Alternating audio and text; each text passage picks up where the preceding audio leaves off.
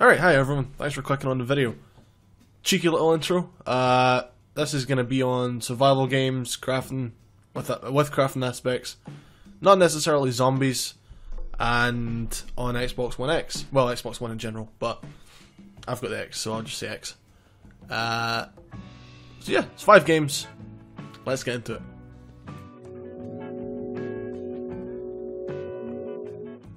Alright, so the first game on the list, this isn't in any order by the way, it's not like the first is the best one, 5th is the worst one, whatever.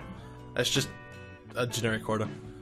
First one being Minecraft, because you can't have a crafting games list thing without Minecraft on it. Because everyone loves it, well most people love it, including me. There are some downs to it, in the Xbox version specifically. The Bedrock Edition, not a big fan of that, but not going to get into that here. Have a separate video for all that. Overall, the game is good, it's fun, good way to relax, you can chill on it with friends or solo, you can build giant cities if you've got the patience for, which I don't, or just do challenges set by the Minecraft community, I guess, like the Island Survival or Sky Factory, that sort of thing. So fun, it's great. It's been out for, well, just over 10 years, I think, came out in 2009. The first version, Minecraft Alpha, being on a website, it was free to play, I'm pretty sure. Didn't really have many features in it, I think it was just like creative mode effectively, and it had pigs in it as well if I remember right. So yeah, it's been around for a while, and it's gone through a lot of changes, almost all for the better. So good dev team, good on you Mojang. It's playable on pretty much every single platform available, from your phone to high-end PC rigs. And on that note, I would actually love to get like a PC set up where it has maybe say 1 or 2 2080s for the cards, 32 gigs of RAM, an overclocked processor, just for the simple reason so that someone says like, hey, what'd you use the PC for? It's a beast. I can just turn and be like, Minecraft. Because it's funny, get it? Haha, good joke me. Anyway, moving on. In case somehow you're not aware of what the game is, you mine stuff to craft with and you craft stuff to mine with. You can make a house, that's pretty fun. You can make homes, I mean pretty much the same thing. You can make little underground bases, big tree houses, camps with your friends, and or you can just play through the game in the way it's meant to be done and fight the Ender Dragon. And then the Wither, which are 2 bosses in the game.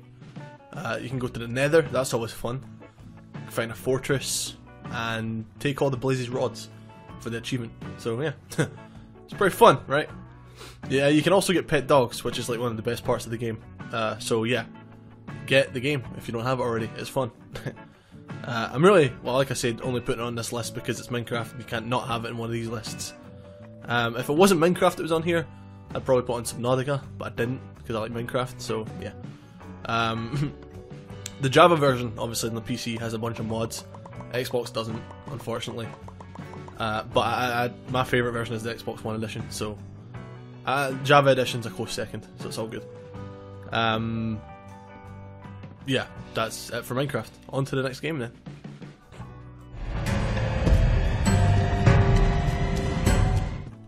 Alright, and the second game in this list here is 7 Days to Die. It's one of those games where on console it has a lot of potential, but it's kind of snuffed out by an inactive dev team. Well, on console anyway. On PC it gets regular updates and it's bloody good on PC, but on console it's just average. The graphics are kind of, they're not bad but they're not great. It just kind of looks a little bit old, but it's not. The dev team for the console version, who was it? The dudes that made Walking Dead, those games, I don't remember, but they shut down, and I think that might have hurt the game on Xbox, and probably PS4 as well. So, rip that game. As a game, I mean it's fun, don't get me wrong, it's an enjoyable game, and it released a few years ago, it was like 2016, it released on Xbox. It does take a while to get good at. There's even if you know what you're doing, it's still a bitch at times. The crafting's more complex than Minecraft, and by craft I mean just the bases and structures and stuff like that. Gravity does affect structures, and you need supports for the house, and if you don't have supports then it'll just all fall on you. That's pretty much what I mean by that. The crafting, although it's pretty simple, it's fun, not hard to learn, and coupled with the leveling features of the game, it's pretty rewarding to do it, to be honest. It's quite an easy way to level up, is just to craft a bunch of menial things like arrows or something like that. You can level up pretty quickly with it. Speaking of leveling up, you can also use attribute points, like skill points and that, to level up your character's wellness, which is just like your max health and stamina. Crafting speed, you can level that up. Durability and weapon damage, you can sort of level that up, but it's like the more you craft something, the higher your level, the higher your efficiency is in it. So then the weapon or the item that you're using will have a higher rating, and it does more damage and takes more, and it has more durability. So yeah, it's pretty fun. The skill points also can be put into actual perks, like there's a sexual Tyrannosaurus perk, which I think just increases your stamina to quite a significant amount. You can upgrade, you can buy, like, I think you can also buy, not buy, but like upgrade, workbenches and stuff like that. I'm pretty sure, I haven't played it in a while, but I'm pretty sure you can do that sort of stuff in it with the upgrade points. You can get traders in it, so you can put skill points into getting cheaper prices on your trading, which is pretty fun. I don't really often trade in the game, but it's good if you wanna, so you got it there if you want to. It does have sort of an RPG aspect to it. Like I said about the crafting of the arrows to level up your character, and then when you get like an iron reinforced club, and then you can just like one-shot zombies with it, it's extremely satisfying. So I'd 100% advise doing that. You can get like your shooting skills leveled up, so you do more damage with the firearms and the bows and the crossbows. That's fun. Making like a rifle and just doming a zombie from like 70 meters away, that's pretty fun. It also has the, when you crouch down in the game, it's like Skyrim style, where it has like the eye if you're being watched and if you're in view of a zombie. So I crouch down a lot when I'm like mining, so I know if I'm being watched or snuck up on, something like that. If you have meat on you, like if you kill a pig, you have some meat on you, zombies can smell it from a distance away. So you gotta watch out for that. Also, in the seventh night, a horde attacks you, and you in your base, and the zombies can't break through your walls and stuff like that. So reinforce them with like metal and stuff like that. It's pretty severe. As the game goes on, it gets a lot harder after each horde. There's also traps you can craft. You can get like spikes and landmines, stuff like that you can place down. They can like cripple the zombies, which is pretty funny. So like, not a landmine will just outright kill it, but like a spike trap, I can like break its legs and it would just start crawling around after you. So that's fun to do. As for the gameplay itself, there are some alterations you can do to it. So you can change like the difficulty, obviously, but you can also change specific aspects of the difficulty. So you can make it so that the zombies are always feral, so like 28 days later, or they never run, so they're like Shaun of the Dead, which is pretty. I usually keep it on that because I tried it once where I put it on the hardest difficulty, put it on zombies are always feral, and the spawn rate up to the max. I survived for like a minute and a half before I was just overrun and destroyed. It's pretty. Not what's the word I'm looking for here? It's pretty brutal on that difficulty. So if you want a challenge, then you got that. Overall, the game has a lot of depth. There's a lot of shit to do in it. You get multiplayer, so you can play with your friends. You get single player, so you can just play offline on your own little world. It's got achievements, an active dev team on a PC. I'm assuming they'll probably update it on console at some point, but I think it's been like, God, maybe like a year, 2 years since it was updated on console. It is pretty fun. The gameplay itself, like for the walking around, the moving, the aiming, even the zombies movement, like the animation, it's kind of clunky. It could be refined quite a significant amount. It's kind of like the director's cut for Resident Evil 1, but it's not as bad, and it's also not third person. It's first person. So yeah, don't rely on Barry saving you in this game. Yeah, good joke. Anyway, on to the next game.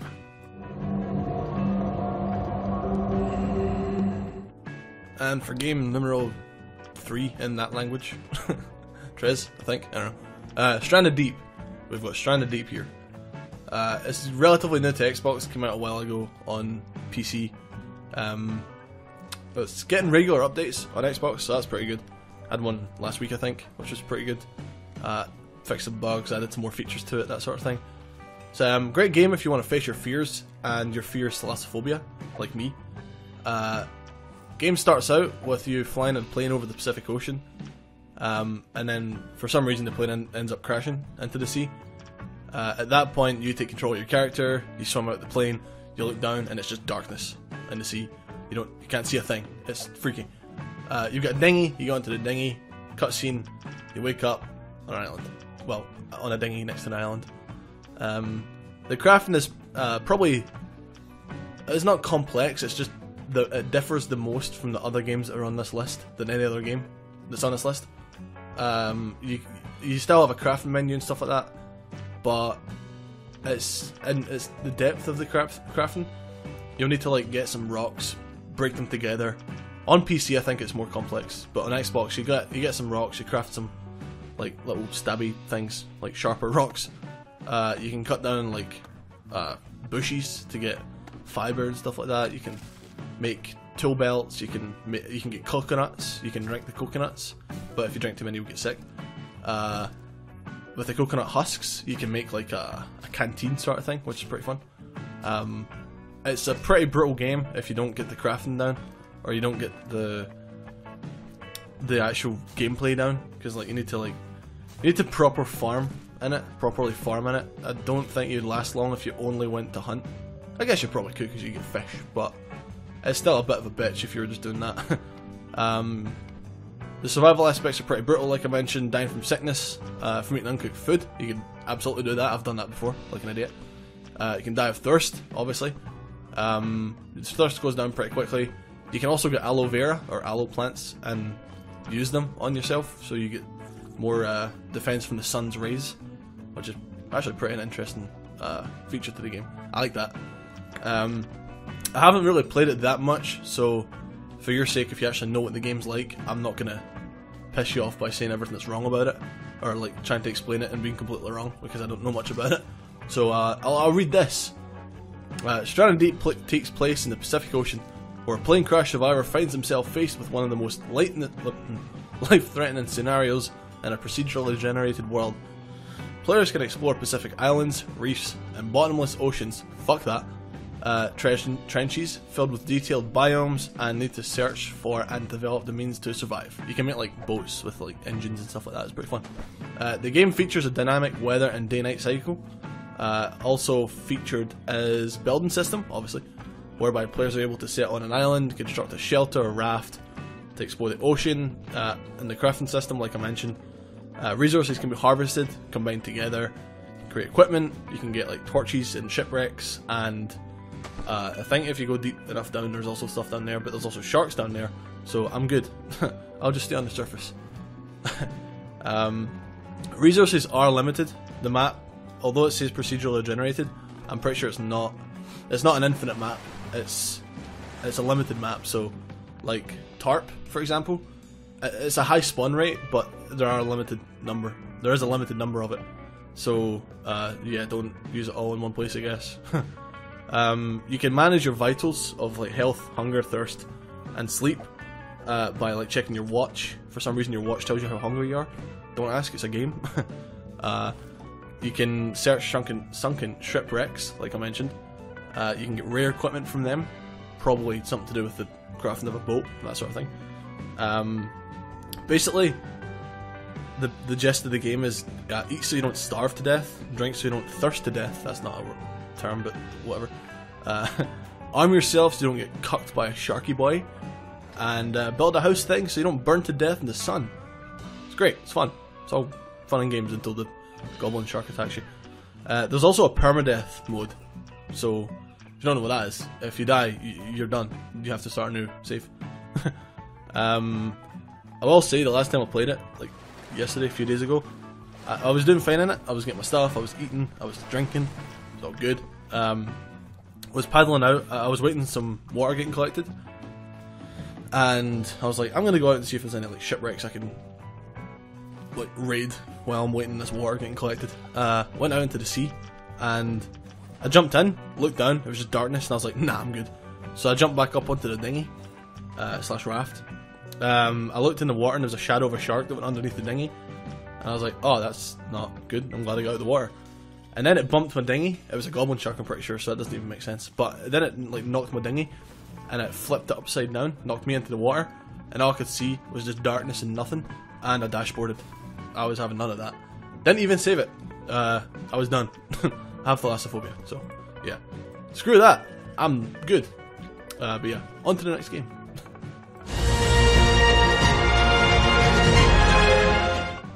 Alright, on to the fourth game now. A game you'd probably expect to be on this list. It's Terraria. No, I'm just kidding. It's Ark, Survival Evolved. It's a prehistoric survival game where you can tame dinosaurs, you can fight dinosaurs, you can be killed by dinosaurs, you can go and scavenge supplies, you can make a house, you can get some pet dodos, because they're still alive in this world, so it's all good. Good on the dodos. The crafting, pretty standard, as normal, like every other game in this list. Chop down trees, mine some stone, grab fibre, harvest some berries, you're good to go. One of the main issues with this game is it takes a lot of materials to build things, like actual structures. So, with the sort of like, game altering options you have, I do usually put the harvest amount up, because it's kind of ridiculous having to go back and forward like 50 times to make a 4x4 room. The dinosaurs in it, some are real, some are not so real, like the Dodo Rex and mechanical tech creatures, which you can also tame and ride into sunset on a luscious island setting towards your gigantic stone and or metal base guarded by Giganotosauruses, T-Rex, raptors, prehistoric crocodilians like Sarcosuchus, and also the auto turrets you can make later on in the game. So if you're on a PvP server and any other pesky PvPers decide to try and raid your base when you're not logged in, then your dinosaurs will make quick work of them. It's great. It's fun.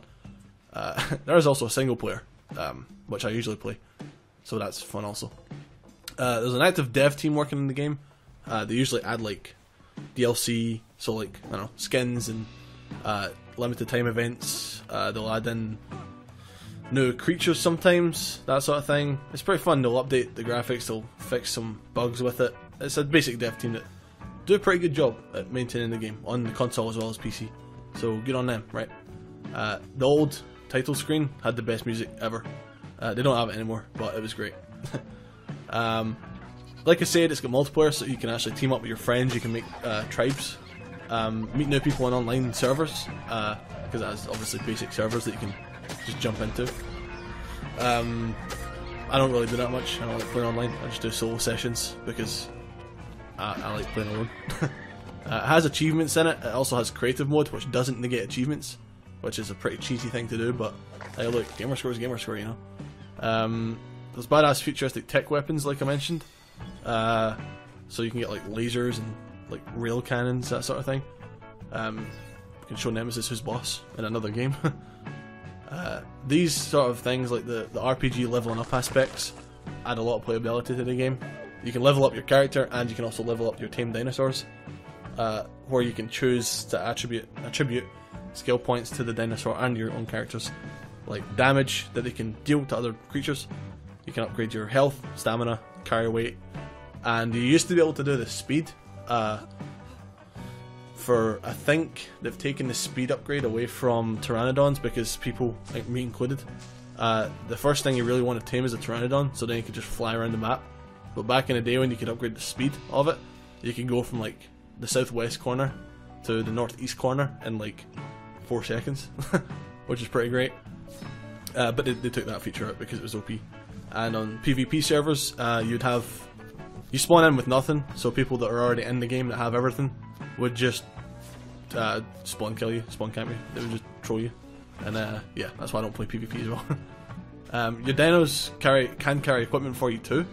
So like, if you're up at the north on the main island map, like the map called the island, there's metal up there. So if your inventory's full, you get like a Pteranodon with your, I don't know, T-Rex or whatever, you can just chuck a bunch of metal into their inventory. Good voice crack. So you can just take as much as you need. Well, almost as much. The game like altering options that I mentioned earlier, similar to Conan, which we'll get to in a second, where you can actually change like the harvest amount. You can change your like per skill point you put into a section. You can change the multiplication that increases by. So like you level up once, usually it would go up by like, I don't know, 7 or like maybe like 10, 15 like kilograms or whatever it is. But if you, like what I usually do, because carry weight is ridiculous, I usually just bump up the carry weight. So if I level up the carry weight once, for me, it'll put my carry weight up to like a near infinite amount. Because I'm not about walking back and forward 20 times to build a tiny little structure, you know, it's not fun. Yeah. The creative mode, you can just spawn in weapons and stuff like that. That's pretty fun if you want to like explore the map. There's bosses in it, which are pretty fun to fight. They're pretty OP at times as well, but they're pretty fun to fight. There's bosses you can spawn, so like not even the basic bosses in the game. There's bosses that you actually can spawn in with like trophies or something like that. It's been a while since I've done it, but you need to get certain equipment, and then you need to make something, and then you need to spawn them in a big shiny thing in the sky. It's been a while, alright? Chill it.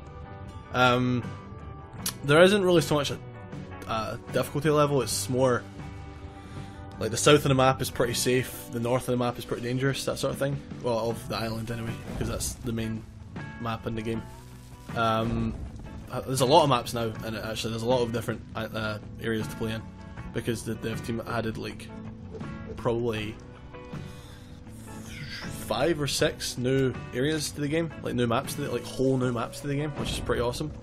So if you want to get it, now's a good time to get it. It runs well, it's got a lot of stuff to do in it. There's dinosaurs, you can knock them out and then like tame them. So that's always fun. To summarize the game, oh, also I increased the multiplication that like I decreased the time to tame, because usually if you use the wrong item, it can literally take hours in real time, like in real life hours, to tame some dinosaurs. So I'm not sitting for that long to tame a dodo, you know. Anyway, to summarize, it's an enjoyable solo multiplayer experience, easy to learn features, crafting, and character progression. Man, speaking would be great. The dinosaurs are cool, the ocean life is lush, the jungles are dangerous as fuck.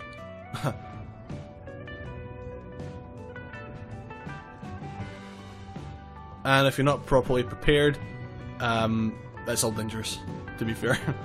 Overall, it's a great game, so you should get it. And that ends Ark. On to the next game.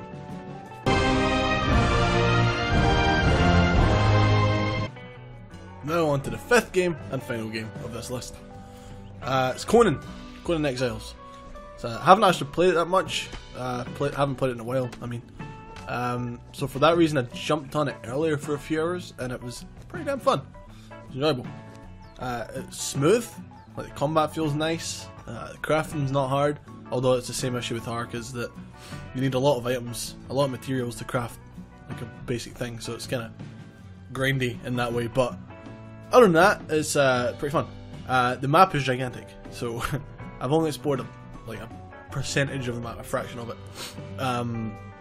So there's a lot more stuff that I've not seen that I can't comment on. So yeah, that's enough reason to get it right there. Is that there's a lot of stuff to do in it. So yeah, it's set in the same universe as Schwarzenegger's movie, with like beasts, gods, goddesses, other humans to raid. There's like weird little, I don't know, some bipedal creature thing that you can attack and kill, and there's like gigantic tortoise things as well.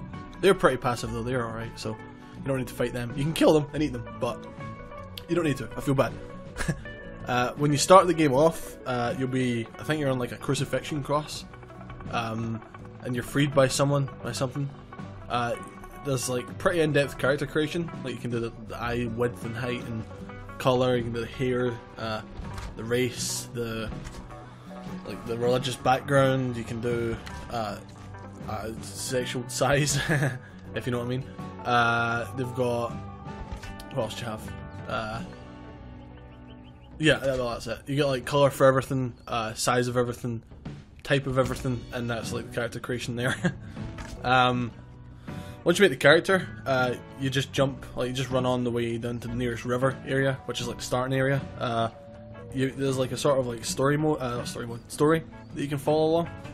But the story itself is actually like a tutorial, sort of.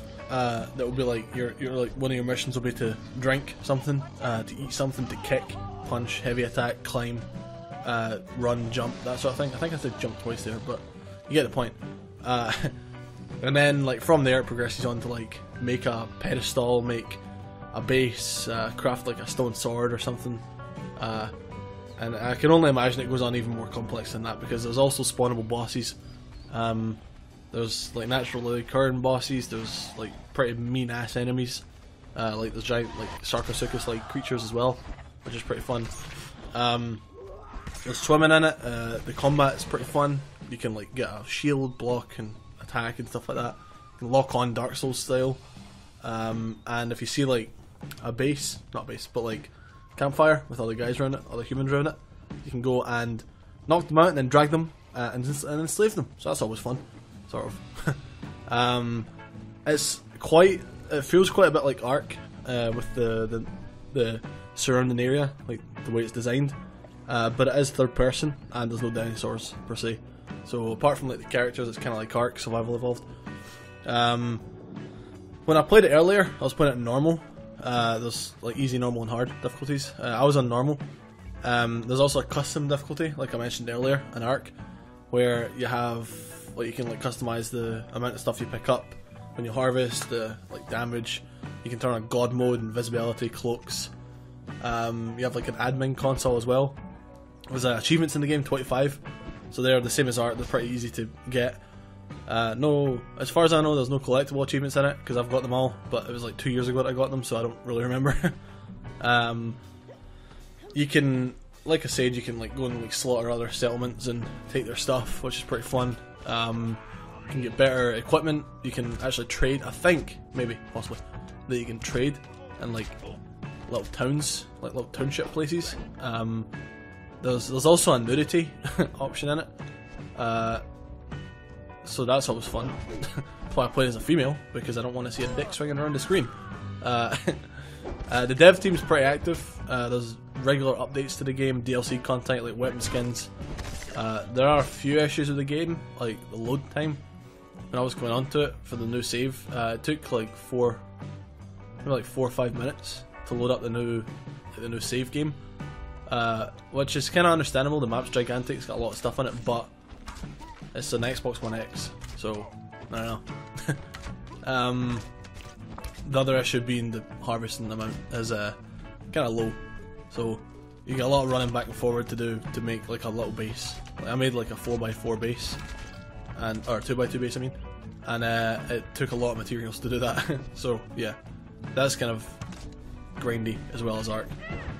What else we got?